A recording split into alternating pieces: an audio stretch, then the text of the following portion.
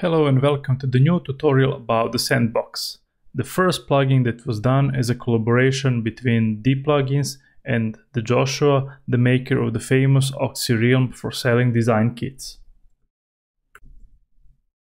First, let me take you through the setup that I have.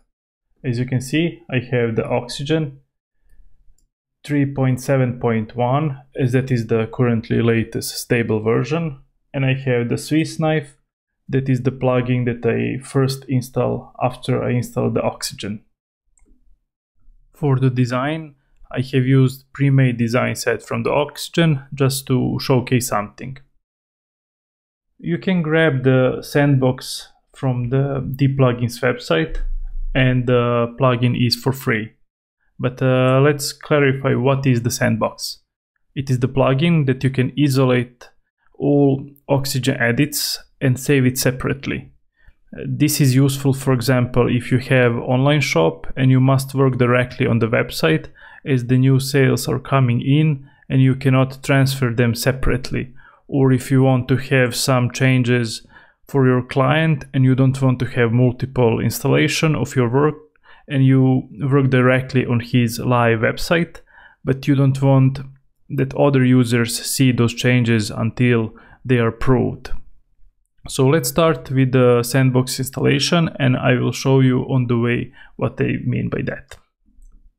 I have already downloaded the plugin. I will go to the Add New, Upload Plugin, choose File, select it, Install.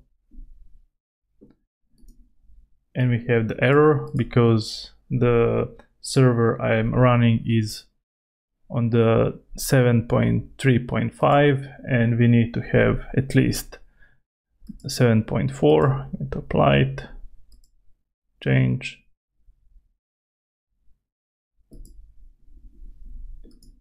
Let's try it again.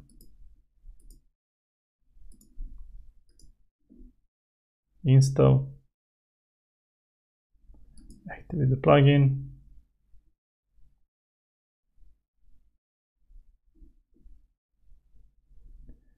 And I want to point that after you install the Sandbox, it's going to automatically install one more plugin, and that is the framework that the Joshua is using. So he reduced the plugin sizes as he is going to introduce soon more of the plugins and he's going to reuse his framework. So he don't want to copy that framework into every plugin that he makes. After the plugin is installed, you can see that the Sandbox is activated right away. And let's go and make some changes.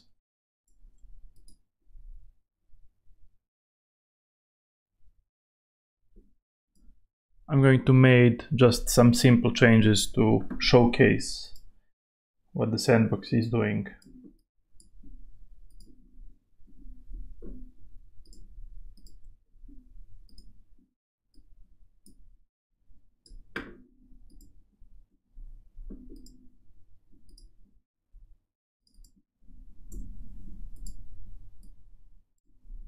This is not the prettiest design, but you will get the point based on this one. So I'm saving the changes, closing this one, and I'm going to open this one in the incognito mode. And here is what the rest of the users will see if they don't have the Sandbox link.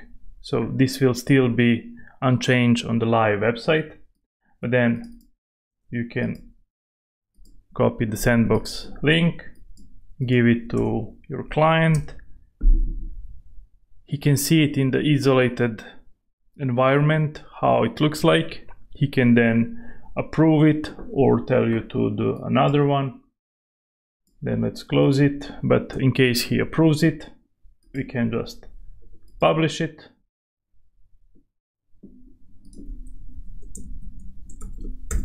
And now let's see what the users will see as well. And this is it. I just want to point that after the Sandbox is published, the plugin will be deactivated right away.